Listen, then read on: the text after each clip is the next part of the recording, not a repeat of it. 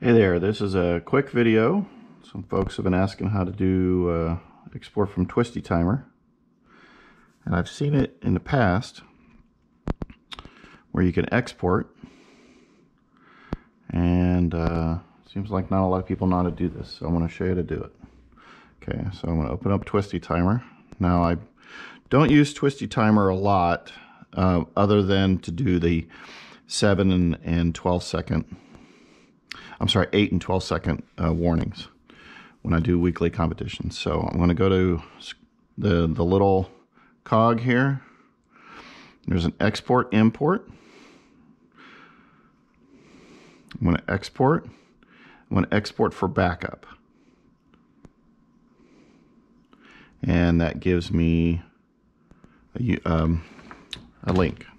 Okay, so now I'm going to plug my phone in. This is an Android, so it's going to be a little easier to get this. If you have an iPhone, then you need a browser that can allow you to access your files. So I'm going to open up the device. Oops. I'm going to allow.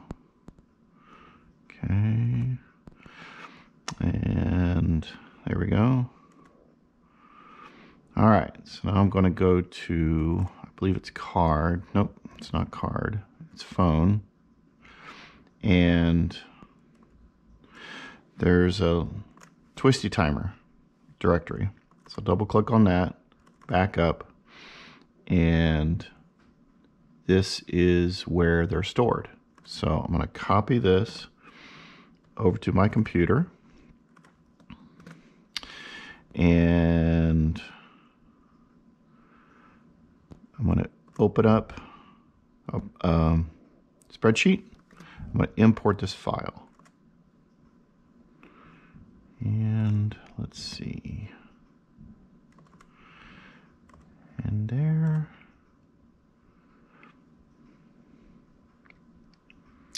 So there we go. I said semicolon as the separator when you do text to columns. And I'm going to click OK. And there it is.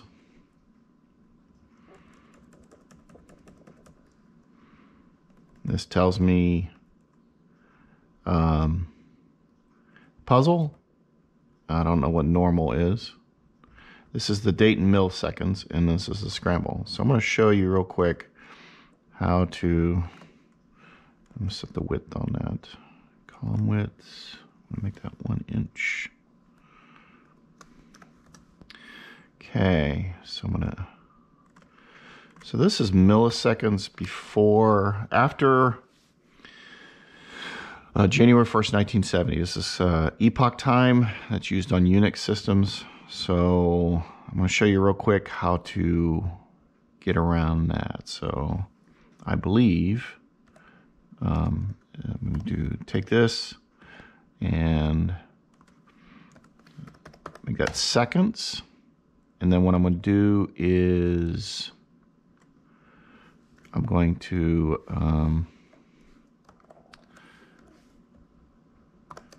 convert that to days. There's 86,400 seconds in a day. All right, so you should get a number around that, 18,259. And then I'm going to add this string right here. I don't know if you can see it. There we go. So that's the formula. And then I'm going to convert this to a day. And there it is. So if I wanted that as a time, I can format and then come down here, go to time right there. And then, let's see.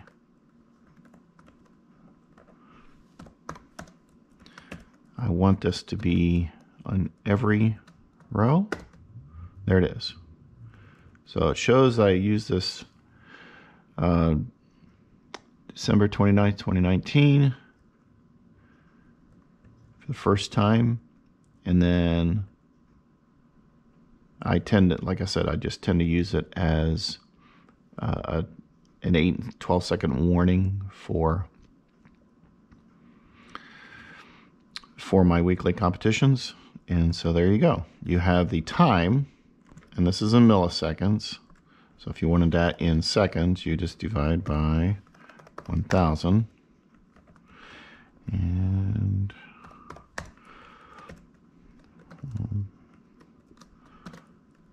there you are. So this shows I did a 6x6 on December 13th, 2019 at 18:20 p.m. and the time was 412 seconds. So hope that helps. Take care.